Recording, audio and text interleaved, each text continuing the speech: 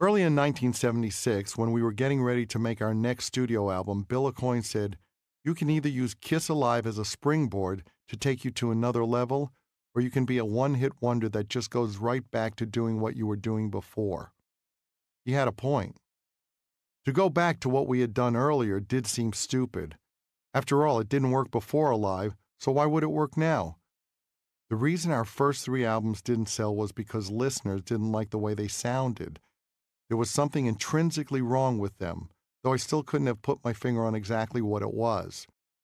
Bill suggested we bring in Bob Ezrin to produce the new record. Bob was already known for the great records he'd made with Alice Cooper, and he proved to have a vast musical vocabulary. It turned out to be a brilliant move on Bill's part. Bob was a gift. We may have had a huge album under our belts, but we still didn't know anything more than we did before Alive became a hit.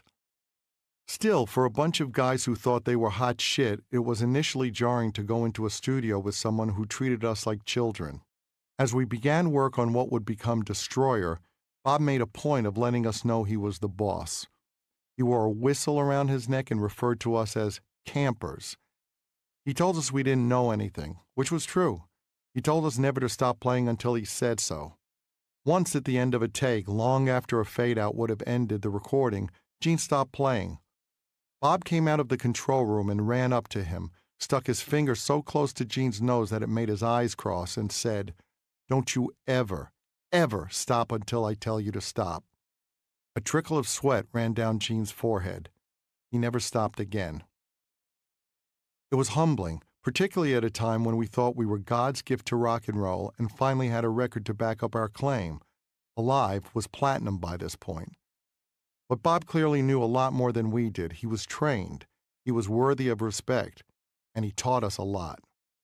One of the most significant things he did was challenge us not to write "fuck me, suck me" songs.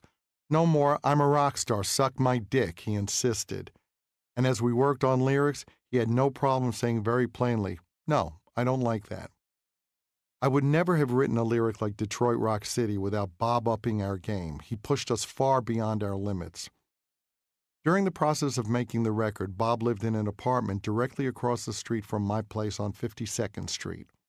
He had a piano, and when we weren't in the rehearsal space or studio, I spent a lot of time there. Gene and I also sometimes took amplifiers over to his place and worked. We wrote Shout It Out Loud at Bob's apartment. The riff in God of Thunder reflected the way my limitations as a guitar player were key to what I came up with and probably helped make my songs identifiable and unique. That riff was a compromise between what I heard in my head and what I could actually play.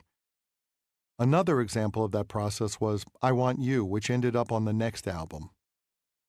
Sometimes at the rehearsal space, Bob would have the four of us sit in a circle and he would say, "Who's got an idea? Anybody have an idea for a verse? Who's got a part?"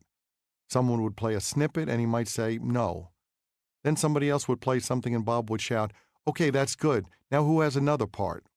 A lot of the songs came together like that, pieces of this and that stitched together with input from Bob. Peter sat at his drums while we threw out ideas. When it came time to arrange finished songs, Bob often came up with parts. Once I saw him work with us, I understood Alice Cooper's albums much more. I could see Bob's point of view in them.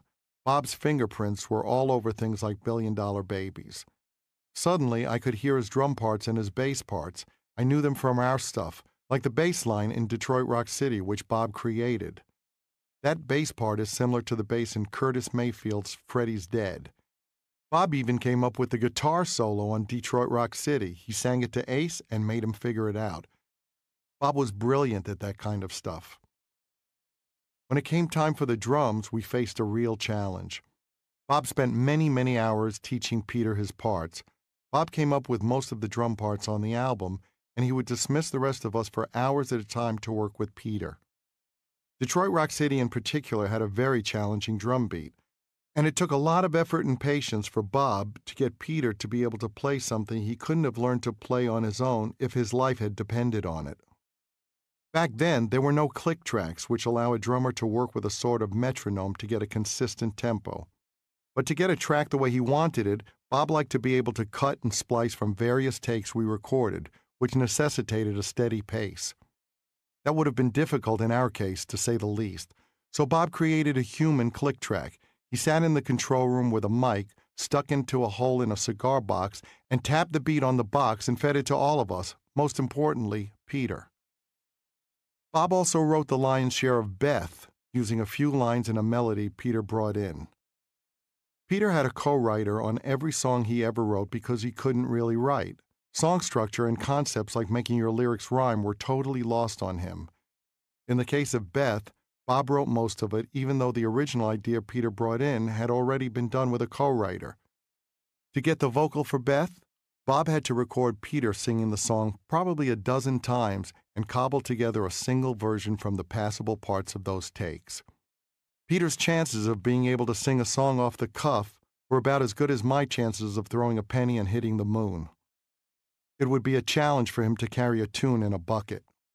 Even if we sang a note to him, he couldn't find it. But since we had always presented our Beatles-based fantasy to the world, 4 band members all contributing equally, at some point Peter began to believe his own press. Perception became reality to him, despite the fact that we created the perception ourselves. We made it out as if we lived like the Help-era Beatles and all made music together as equals. But that was never the case. And who should know that better than the people who were actually there and not contributing? Peter and Ace's contributions were never as substantial as we made them out to be in the press.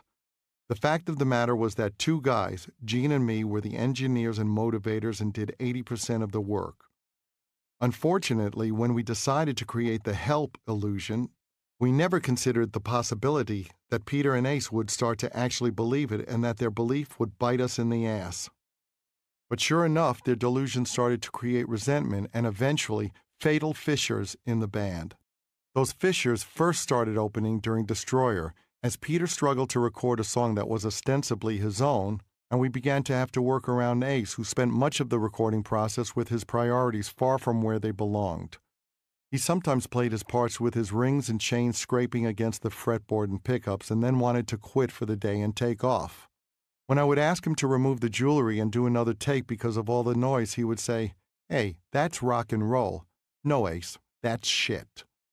His alcohol abuse is well documented, but Ace also didn't hesitate to just up and leave the studio to go play cards with friends.